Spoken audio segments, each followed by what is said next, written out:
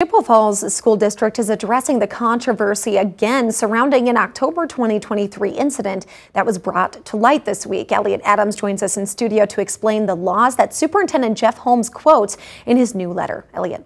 Shannon, Superintendent Jeff Holmes' new letter aims to explain how both state and federal statutes guided how the district responded to the incident in question and why parents weren't notified. This week, an October 2023 incident came to light.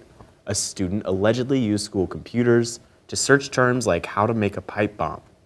Police responded and, according to a police report, also found a journal with detailed threats.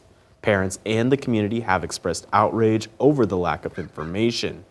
While the school district has released several letters, today's release details the state and federal statutes that dictated the school district's decision to not disclose information. The letter goes on to explain that only directory information, like attendance dates, can potentially be disclosed with parental or guardian permission. Holmes says sharing information beyond that, like discipline reports, can lead to federal funding being withheld and the Wisconsin Department of Public Instruction finding a school district non-compliant. The letter also pushes back against accusations of conspiracy and cover-up. Holmes maintains the school district has only acted in a manner that complies with the law. Shannon, for now, we know that what's next is a school board meeting on February 27th, where the board says they hope to answer all questions to the best of their ability. All right, thanks, Elliot. You can read the letter in its entirety at WQOW.com.